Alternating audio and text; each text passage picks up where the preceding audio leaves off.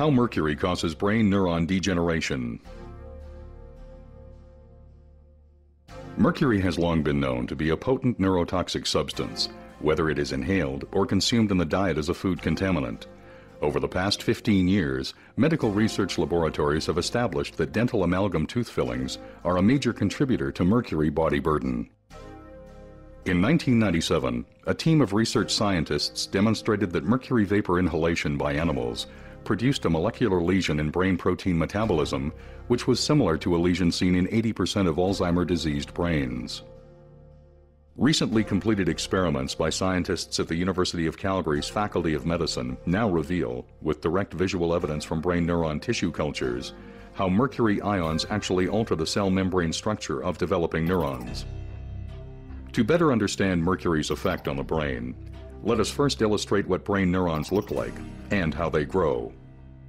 In this animation, we see 3 brain neurons growing in a tissue culture, each with a central cell body and numerous neurite processes.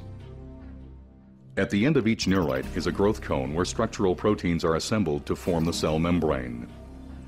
2 principal proteins involved in growth cone function are actin, which is responsible for the pulsating motion seen here, and tubulin, a major structural component of the neurite membrane. During normal cell growth, tubulin molecules link together end to end to form microtubules, which surround neurofibrils, another structural protein component of the neuronal axon. Shown here is the neurite of a live neuron isolated from snail brain tissue, displaying linear growth due to growth cone activity. It is important to note that growth cones in all animal species, ranging from snails to humans, have identical structural and behavioral characteristics and use proteins of virtually identical composition.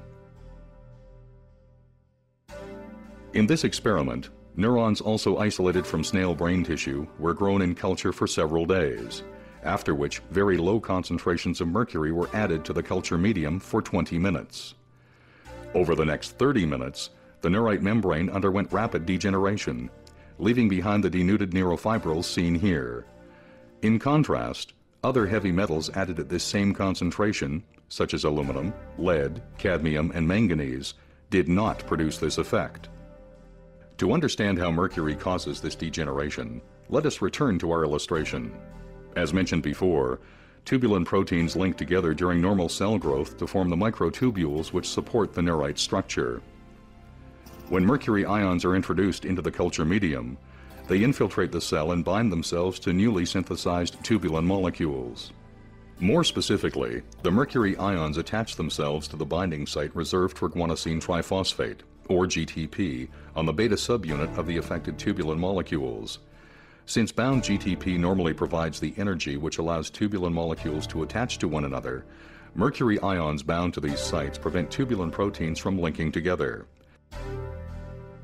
Consequently, the neurite's microtubules begin to disassemble into free tubulin molecules, leaving the neurite stripped of its supporting structure.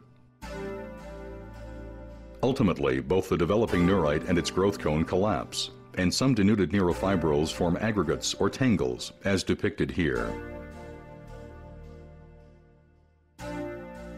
Shown here is a neurite growth cone stained specifically for tubulin and actin, before and after mercury exposure.